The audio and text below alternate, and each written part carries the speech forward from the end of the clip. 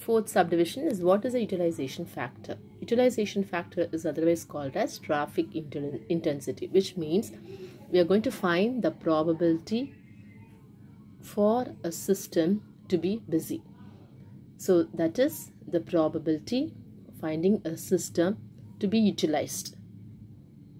So this is given by the formula rho is equal to lambda by mu. So substituting lambda and mu value, we get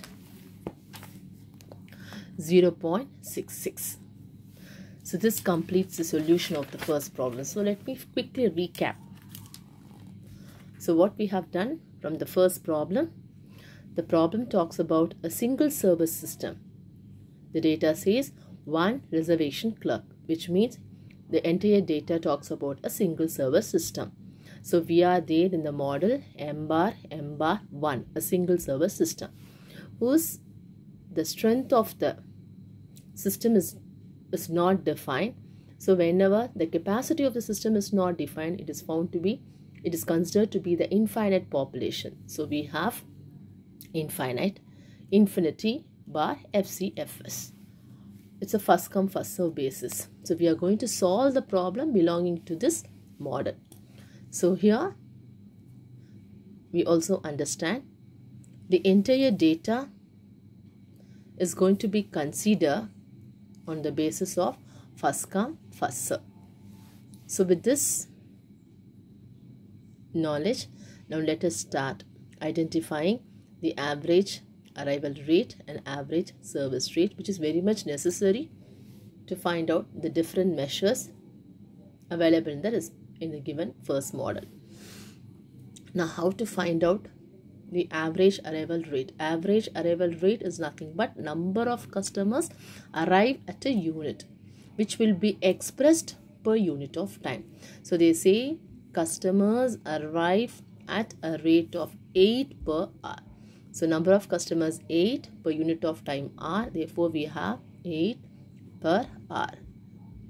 This is going to be the lambda value. Likewise, the clerk can serve, which talks about the service time. So number of customers getting served is 12 for unit of time per hour. So you express mu is equal to 12 per hour. Once my lambda and mu values are taken down, we check both the values are expressed in the same unit of time. So lambda value is known to us, mu value is known to us. Now let us find the following measure. The first measure, they say average number of customers. Whenever number of customers is set, it is about length. So length can be asked either for customers in the queue or customer in the system. So here they say number of customers waiting for service of the clerk. Service of the clerk, where he will be in the service counter. So number of customers including the counter, service counter. That means length of the system. Number of customers waiting including the person in the service counter. So we call length of the system. Second one, number of average time of a customer waiting before getting service. Again, before getting service means it includes a person involved in the service counter too.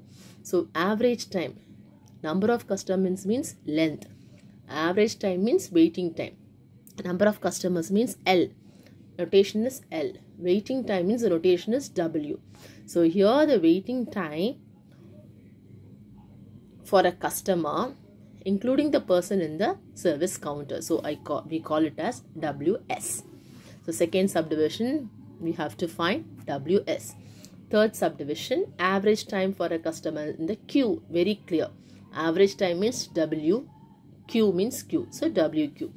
Fourth subdivision, utilization factor. Utilization factor means probability for the system to be busy. That is rho. So this is how we have to find out lambda mu value and the respective formula we substitute. Hence we get the answer.